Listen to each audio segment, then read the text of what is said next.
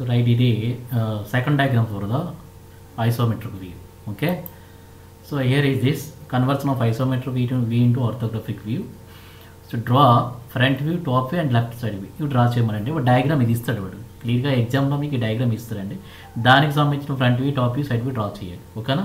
Side view అంటే ఏ side view అడిగాడు, left side view అడిగాడు. ఓకేనా. సో ఇది మనకి ఏదైతే డైరెక్షన్ ఇస్తాడో, ఎక్స్ డైరెక్షన్ ఏదైతే ఇస్తాడో అది మనం ఫ్రంట్ వ్యూ కింద తీసుకోవాలి. వాడు ఇది ఇవ్వకపోతే మీకు నచ్చింది తీసుకోవచ్చు. ఓకేనా. సో ఇది మనకి ఏంటంటే టాప్ వ్యూ అండి, ఇది front view. So this one is top view. So this is the top view. So this is top view. So this is side view, right? This is what side view? This is left side view, LSV, left side view అన్నమాట. ఓకేనా. So మనకి ఇక్కడ క్లియర్గా ఏం కనిపిస్తుందో తెలుస్తుందండి. Front వ్యూని చూసారనుకోండి, చూడండి. సో ఆల్రెడీ ఈ డయాగ్రామ్ గురించి మనం బేసిక్లో ఒకసారి ఎక్స్ప్లెయిన్ చేసుకున్నాం నార్మల్గా. ఇది ఎలా డ్రా చేయాలో చూసుకోండి. సో ఈ సర్ఫేస్ కనిపిస్తుందో ఫ్రంట్ నుంచి, ఈ సర్ఫేస్ కనిపిస్తుందో, ఈ సర్ఫేస్ కనిపిస్తుంది. ఓకేనా. ఈ గ్యాప్ అనేది మనకి ఏంటంటే గ్యాప్ ఉంటుంది కానీ ఈ సర్ఫేస్ కనిపిస్తుంది కదా మనకి. ఓకేనా. ఓకే. నెక్స్ట్ ఈ సర్ఫేస్ కనిపిస్తుంది మనకి, ఈ సర్ఫేస్ అంతా కనిపిస్తుంది. ఫస్ట్ ఇక్కడ ఉన్న సర్ఫేస్ ఏవైతే ఉన్నాయో, కరస్పాండింగ్ లైన్స్ ఏవైతే ఉన్నాయో అవన్నీ డ్రా చేసేద్దామండి.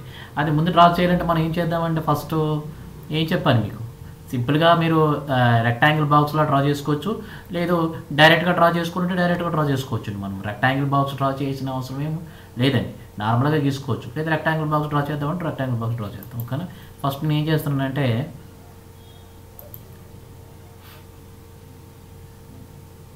రైట్. సో ఫస్ట్ నేను ఇక్కడ ఏం చేస్తున్నానంటే ఎంత లెంత్ అంటే 75 అండి. లెంత్ 75, హైట్ ఎంత అంటే ఇక్కడ 12 ప్లస్ 25 అండి.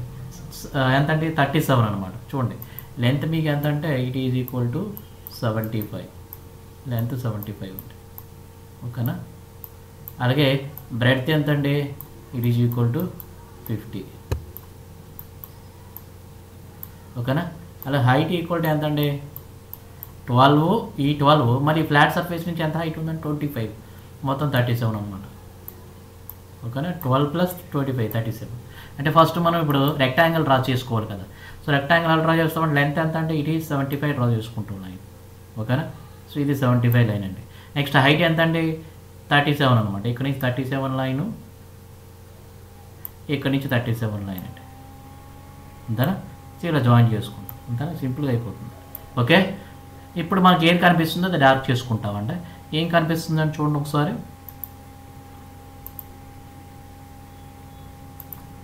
ఓకే. ఇప్పుడు ఏం కనిపిస్తుంది చూడండి. ఫస్ట్ ఈ 25 బాక్స్ కనిపిస్తుంది. ఈ 25 అండ్ హైట్ ఎంత అండి 12 అనమాట. అంటే 25 ఫస్ట్ మొత్తం 75 లైన్ గీసుకుంటే సరిపోద్ది, పర్లేదు, ప్రాబ్లం లేదు.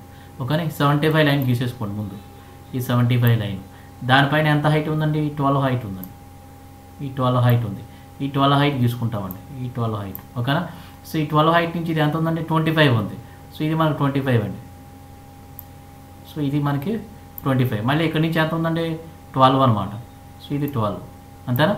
మళ్ళీ ఇటువైపు నుంచి చూడండి, ఇటువైపు నుంచి ఎంత మళ్ళీ అగైన్ 25, మొత్తం 25 25 50 ప్లస్ రిమైనింగ్ ఎంతండి 25 అవుతుంది కదా, మొత్తం 75 కాబట్టి ఇటువైపు నుంచి ఎంత అంటే ఈ హైట్ మళ్ళీ అగైన్ 12. ఓకేనా. మళ్ళీ ఇక్కడ నుంచి ఎంత అంటే 25 అనమాట. ఓకేనా.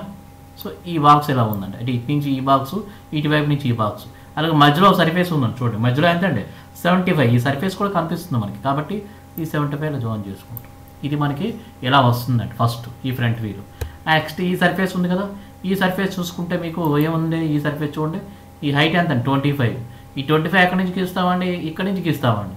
ఎందుకంటే ఈ గ్యాప్ అనేది మనకి ఫ్రంట్ నుంచి కనిపించదు. ఫ్రంట్ నుంచి గ్యాప్ అనేది మనకి ఎప్పుడు కనిపించదండి, దీంతో కోయిన్సైడ్ అయిపోతుంది మనకి. ఈ గ్యాప్ కనిపించదు కదా, కాబట్టి ఇక్కడ నుంచి 25 పెట్టుకుంటాం మనం. ఇక్కడ నుంచి 25 పెట్టుకుంటే చూడండి, ఇక్కడ నుంచి రిమైనింగ్ ఎంత ఉంటుందండి 25 కదా. సో ఇక్కడ నుంచి 25 అనమాట. ఇది 25. ఓకేనా. మళ్ళీ ఇది ఎంత అండి 20 ఇచ్చాడండి. ఇంకోటి ఇక్కడ ఇచ్చాడు కదా 20, ఇది 20 అనమాట. ఇది 20 right. This one is 20. Okay. ఈ 20 అయిపోయింది. మళ్ళీ ఇక్కడ నుంచి స్లాంట్ లైన్ ఉందండి చూడండి. ఇది స్లాంట్గా ఉంది లైన్. ఈ లైన్ మనం స్లాంట్గా గీయాలంటే కష్టమండి. స్లాంట్గా మనకి యాంగిల్ తెలియాలన్నమాట. యాంగిల్ తెలియడం కోసం ముందుగా ఏం చేస్తామంటే కింద లైన్ ఫ్లాట్ సర్ఫేస్ మీద ఒక లైన్ ఉందండి. ఇదంతా ఫ్లాట్ సర్ఫేస్, దాని మీద ఒక లైన్ ఉంది. ఈ లైన్ యొక్క డిస్టెన్స్ ఎంత ఇచ్చాడు, ఇక్కడ నుంచి ఇక్కడికి ఇవ్వలేదండి. బట్ ఇటువైపు డిస్టెన్స్ ఇచ్చాడు. ఇటువైపు డిస్టెన్స్ ఎంత ఉందంట 20 ఉందంటే. ఓకేనా. ఇటువైపు డిస్టెన్స్ అంతా 20 ఉందన్నమాట. అంటే మీకు లేదంటే మీ ఇష్టం ఇటువైపు నుంచి డిస్టెన్స్ పెట్టుకోండి. ఇక్కడ నుంచి ఇక్కడికి 20 పెట్టుకోండి. దీని మీద ఇదే కదా సర్ఫేసు, ఇక్కడ నుంచి ఇక్కడ 20 పెట్టుకోండి. ఇది 20 పెట్టుకుంటారు. లేదు ఇటువైపు నుంచి ఎంత ఉంటుందండి, టోటల్ 75 కదా, 75 - 20 తీసుకుంటే 55 ఉంటుందండి.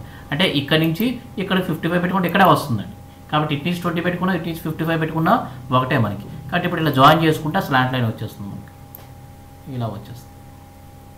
ఓకేనా. ఇది ఫ్రంట్ వ్యూ అండి. ఫ్రంట్ వ్యూలో మీకు ఇలా కనిపిస్తుంది. ఈ పాయింట్ నుంచి ఈ పాయింట్కి కలపాలి. సో మీరు డార్క్ చేయాల్సింది చూడండి, ఈ కలర్ ఉంది కదా గ్రీన్ కలర్, అదే డార్క్ చేయాలి. ఇది మీద డార్క్ చేయకూడదు. ఇది మీకు ఏం కనిపించదండి. ఇది రఫ్గా లైట్గా గీసుకుంటారు, లైట్గా డ్రా చేసుకుని వదిలేస్తారు అంతే ఇది. ఓకేనా. ఇప్పుడు నెక్స్ట్ ఏం చేస్తామండి, ఓకే నెక్స్ట్ మనం ఏం చేద్దామంటే టాప్ వ్యూ డ్రా చేద్దామండి. సో టాప్ వ్యూ డ్రా చేయండి, చూడండి ఒకసారి. టాప్ వ్యూ డ్రా చేద్దామంటే ఇక్కడ నుంచి ఫస్ట్ ఏం చేయాలండి, నిలువుగా లైన్ డ్రా చేసుకోవాలి. ఎంతో కొంత గ్యాప్ కోసం వదిలేయండి అలాగా. ఆ గ్యాప్ కోసం నిలువుగా ఒక లైన్ డ్రా చేసుకున్నాం. ఓకేనా. అంటే కరెక్ట్గా దీని కింద రావడం కోసం డయాగ్రామ్ మనకి. ఓకేనా. అంటే దీని కింద ఇలా డయాగ్రామ్ కరెక్ట్గా రావడం కోసం అంటే ఒక ప్రొజెక్టర్ లెక్క గీసుకుంటామండి. గీసినా పర్లేదు, గీపినా పర్లేదండి, బట్ ఒక ప్రొజెక్టర్ లెక్క ఇది గీసుకుంటామండి. ఓకేనా. సో ఇది. సో ఇప్పుడు ఈ డిస్టెన్స్ ఎంత అంటే, ఈ డిస్టెన్స్ ఎంత లెంత్ మన టాప్ ఏం కనిపిస్తాయండి, లెంత్ బ్రెడ్త్ కనిపిస్తుంది. ఇది 75 అనమాట. కాబట్టి ఇది 75 గీసుకుంటామండి మనం.